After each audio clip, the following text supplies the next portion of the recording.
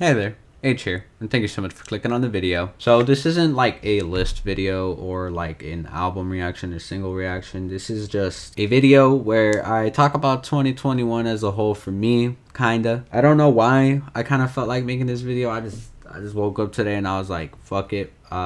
Why not? Today is December 30th and my top 15 video hasn't came out yet, but it's about to in like 5 minutes. And if I play my cards correctly, this video should drop tomorrow around 4:15ish. So when you're watching this, it should be like what, 4:30 on December 31st if you watch it on that day. 2021 was a different year for me. I mean, to be frank, it was a weird year for everybody because of cockbig. Not allowed to say the other word because then YouTube will come for my ass. So this video is really more just for myself. Like, it's kind of, I'm just talking to myself right now. Like, I know you're listening if you're listening, but I'm looking at a camera. I'm looking at myself on the screen. So I think even with every negative thing about 2021, it was still a good year for me. One of the biggest things I did this year was I got out of a 4-year relationship. Now that may seem kind of like bad, but I've wanted to get out for so long. I've just always been trapped in that relationship. And yes, it happened in November. That's the main reason I didn't upload in November, to be honest. But I've been wanting to do it since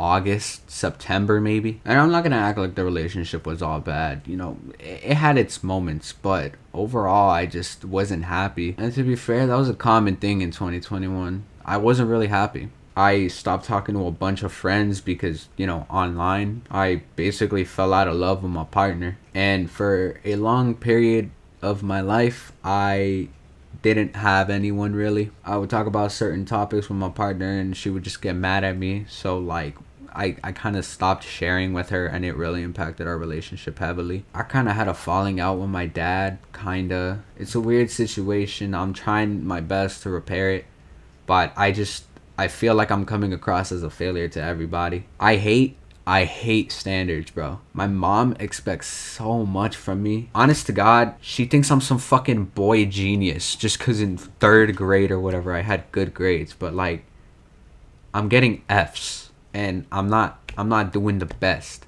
And I'm really trying, but I just don't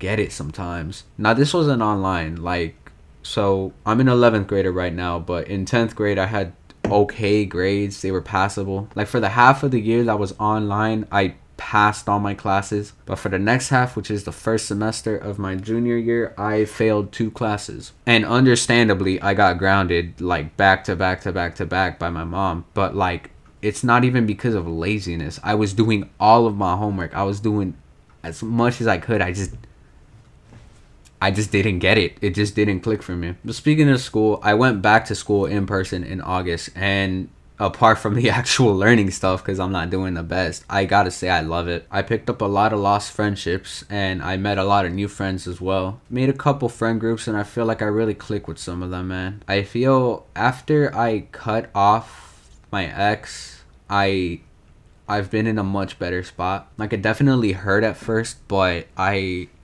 think it was for the better.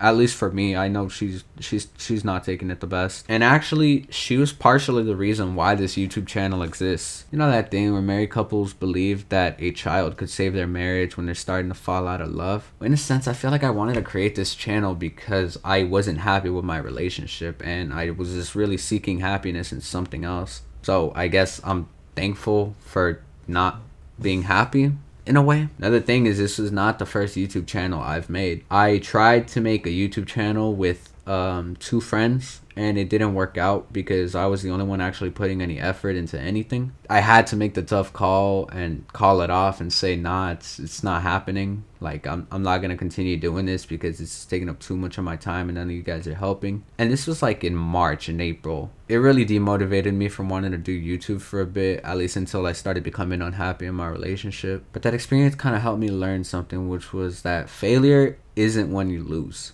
Failure is when you give up. There's a big difference between failing at something and taking an L. If you take an L, it's a step backwards, something that you didn't want to happen, something that could demotivate a lot of people.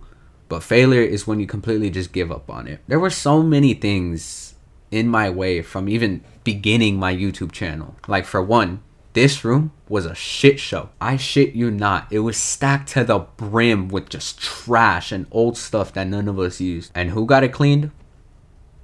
And you can't see it on the camera, but there's a corner that way that just had so much mold. We had to rip down the walls and just completely like put up new wall. We had to put in floorboards. We had to level the floor because it wasn't even leveled. There was repainting. There was replacing the door because that shit didn't work. Everything in here had to be replaced essentially. And big shout outs to my uncle because he helped me a lot. Like, I'm talking a lot with it. But I'm not gonna lie, I did a lot too. Like, I say it was pretty much a 50-50 effort. And I'm thankful that he really helped me with that. Like, he didn't make me charge him a dime. Of course, I paid for everything because I was the one who wanted it. Speaking of which, I held a job for the entirety of this year. Now, it was part-time, but it's still a job. It's still something. And because of everything going on in my life, I dropped a sport that I was in. Now, debatable if you want to call it a sport because it was cross-country and track, but I dropped it. And as a result, I gained some weight. So now that I'm like done with like all the construction in here, I want to pick it up again. Next semester, I'm going to be doing track and field and hoping to lose a couple of pounds that I gained over quarantine. Essentially, I'm just trying to do better. I'm just trying to be a better person every day. And one more thing, I'm trying to tie up like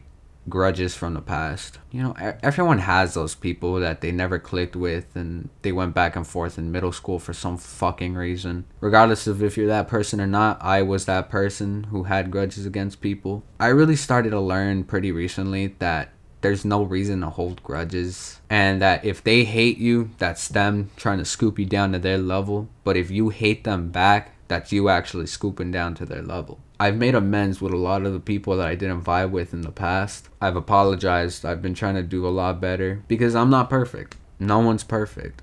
But some people can't accept the fact that they're not perfect. They will deny and swear that you're the problem when in reality it's them.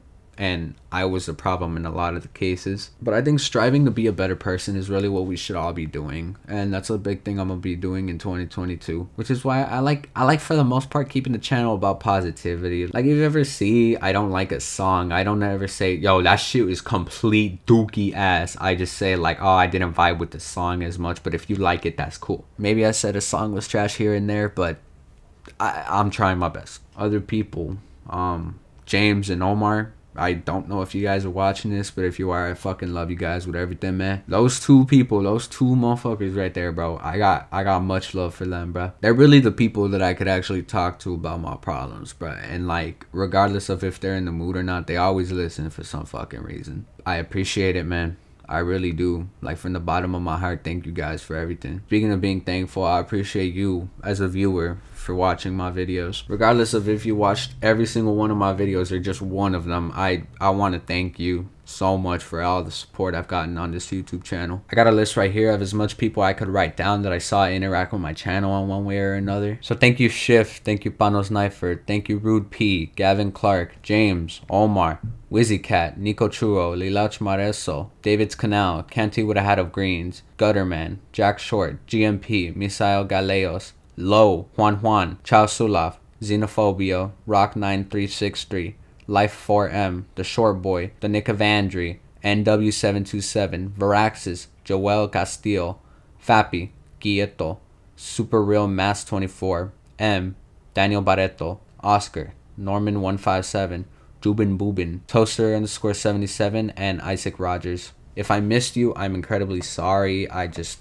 There's a lot of people. I don't think I could list every single one. You've given me something to look forward to every single day, and I've really found happiness in YouTube. I hope it never goes away. I just see so many YouTubers just like get burned out by the craft, and honestly, I don't ever see that happening to me. Like, yes, I may take a break, but I don't think I'm ever gonna want to quit YouTube, and I'm always gonna want to do this for a job, honestly. Now, obviously, the passion comes first, but it would be cool to make some money off of it, you know? So I just want to say thank you guys for being here in the early days of my channel, really. And I don't know why, all of a sudden I've been getting this emergence in like subscribers. Like, it took me, what, I think 2 months to get like 10 subscribers, and then I've been getting like a subscriber a day recently, which is amazing. It's an awesome feeling. And if you didn't see my other 2 videos, which were my top 15 list and my tier list of every single album I've reacted to, I'm aiming for 50 albums by the time I make my next tier list of every album I've reacted to in 2022. So here's to the coming year and striving to do better. Honestly, please leave a comment letting me know how your year went. I would love to hear what you guys have to say. Because of how unique a year it was for everybody, I'm sure you guys have something to say. Once again, I love you guys. Thank you so much for making 2021 an amazing year. I think my next video should be an album reaction, so I'm not doing like the rap stuff or anything. And then my CD video, I've decided I'm gonna make that mid-year next year, so sometime in June, July it'll drop maybe, just so you know we have something to do in the middle of the year, because we really don't have anything. But yeah, that's gonna be it for this video. I don't really know what this was. This was kind of just me spilling my feelings real quick, shaking the light skin off, you feel me? I love you guys once again, and I'll see y'all in the next one.